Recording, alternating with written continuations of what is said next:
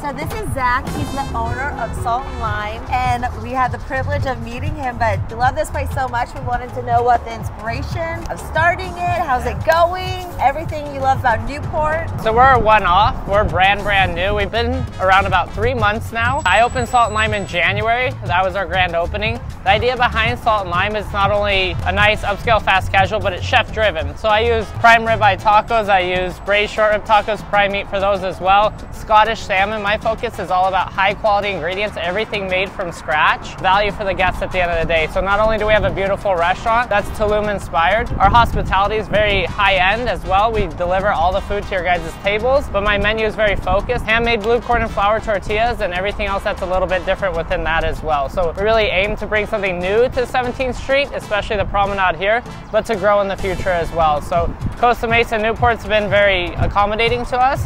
We're very new in the community. We're doing a lot of outreach, but we're looking forward to new guests every single day. My best sellers right now are going to be my peppered ribeye taco, my slow braised short rib taco, my shrimp taco, which is a chipotle shrimp taco, and my citrus marinated chicken taco. 4 best sellers. If you guys are also interested, we do Taco Tuesday all day on Tuesdays, happy hour every other day, besides Taco Tuesday, I should say, from 4 to 6. And I have some new stuff coming out for summer too. You can tell he's inspired. There's passion behind what you just said. Like, seriously, you can tell.